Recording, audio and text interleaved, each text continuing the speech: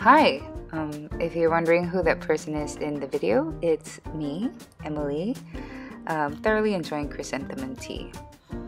So a bit more of a background, I'm a born and bred Singaporean and have been living in San Francisco for the past 7 years of my life. I built a professional career here and I live right smack in the middle of this foggy city and I can't wait to show you more.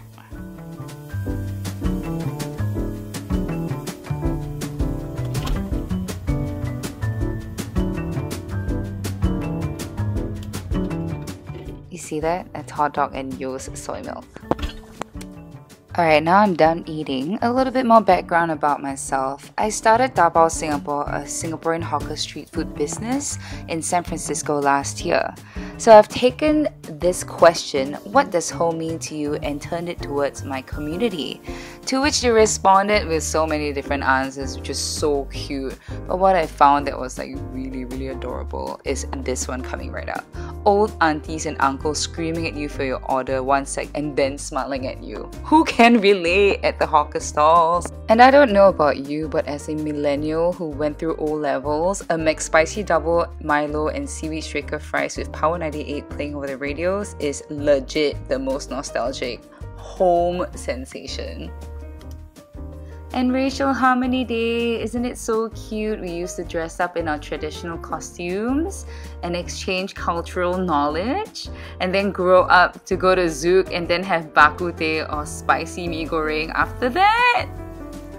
Oh, and who can forget $1 old chunky curry puffs? You can dabao that with your 100 plus or Milo and go hang out at your friend's condo after school because it's such a hot day.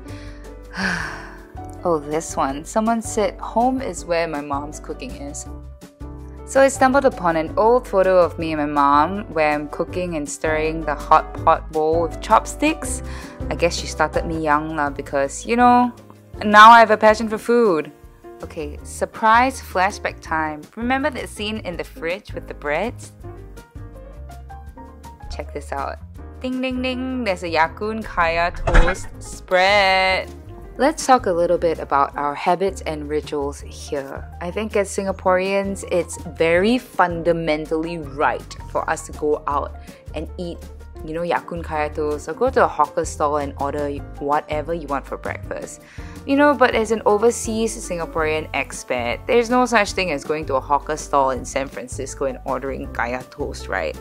So here it is, me replicating the sensation of being in a hawker stall and having these fresh breads toasted, sliced, and made for me.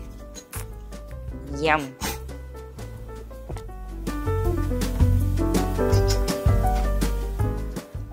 Oh, seems like I'm cleaning the plate for some soft-boiled eggs. Now, isn't it something familiar and something you grew up eating at least once in your life? The familiar flavors of kaya, butter, and soft-boiled eggs with soy sauce. Look at me having a moment. Okay, enough about me eating. I'm gonna go and show you where to buy ingredients for Singaporean dishes. Alright, now we're at the mouth of the tunnel that leads us to Chinatown, and here we are coming from Union Square. All you have to do is follow the light at the end of the tunnel and you'll end up in Chinatown. How cute is that? I always thought that was really funny because, you know, Chinatown is basically my sanctuary for Chinese foods. Fun fact, San Francisco's pretty big on preserving art and culture, and I'm really happy to see this mural up in Chinatown. Alright, back to the program. That's me being silly in Chinatown, expressive and artistic like, haha. Alright, I will be showing you where I usually go to get my noodles and my soybean drink and my chrysanthemum tea. Let's go! Fresh loaves of bread, some fruits by the streets. Looks so familiar, right?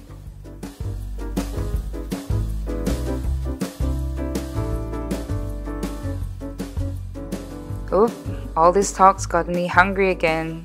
Gotta stop for my xiaoya.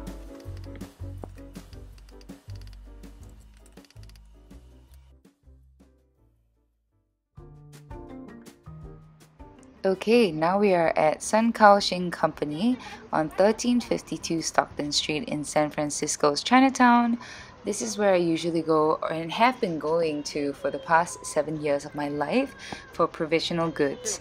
On the left, you can see there are a bunch of different kinds of sauces, and on the right are dried goods, mainly spices. Where I'm heading towards though is for a drink. Over here they have chrysanthemum tea and soy milk, both of which are very reminiscent of my childhood in Singapore. So I felt that this was especially apt that I was getting these drinks because this entire video is made for you, my fellow Singaporeans and Singaporeans abroad. Check it out, it's Yo's. Yo's made it this far, all the way to San Francisco, 8,000 plus miles away from Singapore.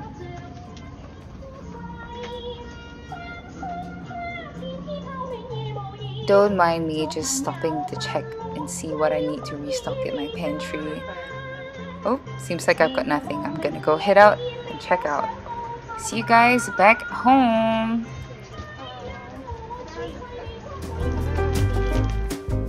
So, it seems like the common consensus of what we think of when we think of Singapore is food, right?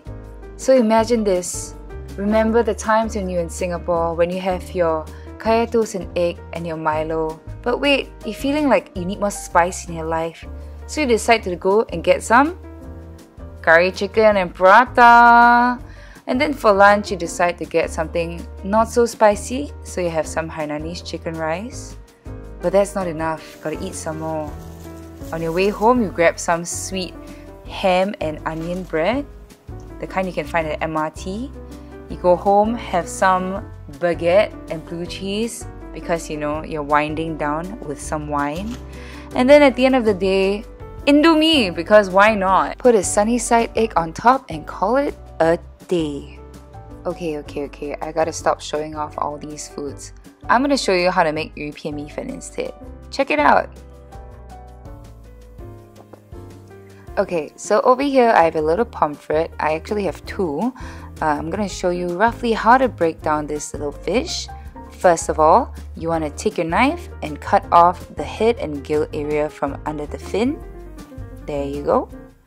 And after that, what we're gonna do is make an incision in the belly so that gives you access to getting out all the guts that we don't need or eat. Okay, so I'm gonna take it to wash and clean, and there you have it. A gutless fish. From then on, I'm going to show you how to break down the fish by cutting out the fillets from the middle of the body. That's kind of where their spine is at, honestly. Okay, so we're gonna go from the spine down and outwards through the belly, make an incision on the top side of the fish, and repeat and do the same thing from the spine and outwards as well. Be careful as you're slicing and always point it downwards to get the flesh out as much as possible, and repeat the same for the other side. Once you're done with that, you want to clean up the fillets by removing the unwanted parts, and with some TV magic, here we have some fillets you're going to put aside. Clean your board and put the bones on a roasting pan so you can bake and caramelize to enrich the flavors of the bones before you put them in the oven. Put some oil on it though. Once you've oiled up your fish, put them in the oven for 30 minutes at 350. Meanwhile, slice up your fish into bite-sized portions, and you're going to want to season your fish slices with some sesame oil, soy sauce, and white pepper, and let that sit for about at least 30 minutes before you cook them. Meanwhile, clean your board and slice up a little nubbin of ginger. You can put as much ginger as you want, honestly. I like it to be quite gingery, so I'm using quite a big amount. So slice them up into even slices. And you're going to want to air fry the ginger at 350 for about 10 to 15 minutes. Once that's done, add in some cloves of garlic and roast again for about 5 minutes until they all caramelize beautifully. Check this out. Ta-da! Nice and golden. So now that that's done, I'm adding in my chicken stock into a pot of water. That's fish maw right there if you're wondering. It adds to the collagen of the soup. Following that, I'm going to be adding that ginger garlic mix that I've already toasted. And then I'm going to be scraping the fish bones into that pot.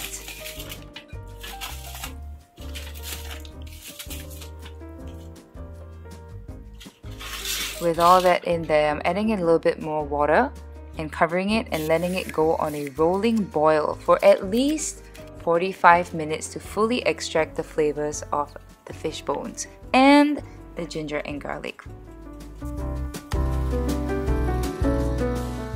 Now that that's done, I'm going to be taking out all the impurities and bones that I'm not going to need in my soup. And then I'm seasoning my soup with some fish sauce. You can add about 3 to 4 tablespoons depending on how you want it flavored. And I'm going to put that in the back burner and let it simmer slowly to reduce to concentrate the flavors. Meanwhile, I'm putting my pot of water with some salt, bringing it up to a boil so that I can cook my rice noodles. This portion's enough for one because I'm just one person eating this at home in San Francisco. Bring that up to a boil, give it a little stir every now and then, making sure that the noodles don't clump together. And now that that's done, we're going to start cooking the rest of the components. Here we've brought back the soup to the front burner so that you can see clearly. I'm going to be adding some fish balls. They're frozen, as you can tell, but it'll be fine, they'll soften up as the soup boils. Then I'm going to be adding some firm tofu. Why I use firm is so that when they boil, they don't disintegrate in the soup. Next, I'll be adding some vegetable stocks to the pot of soup. Because the stalks are firmer, they take longer to cook. Following that, I will scoop it out just so they don't overcook and then put them on my bowl. And then the rest of the choy sum leaves can go in there. Taking note not to overcook them as well. They cook really fast, so take them off and put them on your bowl as well. I've fished out all the vegetables. I'm going to be placing my marinated pomfret fish into the hot boiling water, making sure not to overcook them. So I'm very gently stirring them and dipping them in the broth so that they get lightly poached. And I'll fish out the rest of the ingredients that by now would have had some flavor incorporated into them. The next step is to put your evaporated milk into the soup. This is what gives the 鱼片米粉 that milky flavor. Add as much as you want or as little as you want, followed by some 花雕酒, which is a trick that my parents taught me actually. I had no idea what I was eating when I was younger. So there you have it, a bowl of fish soup noodles that's relatively easy to make, honestly. This isn't some super high level dish. It just takes some time as you have to break down the fish and roast the bones. But each step is filled with love and you'll be able to taste it once you eat it at home. Don't forget to garnish with green onions as well as some crispy shallots. Crispy shallots really bring out the aroma of the soup, and followed by some white pepper for some heat. And to top it off, some sesame oil. And once it hits the hot soup, it opens up really nicely and your nose will be perfumed with sesame aroma.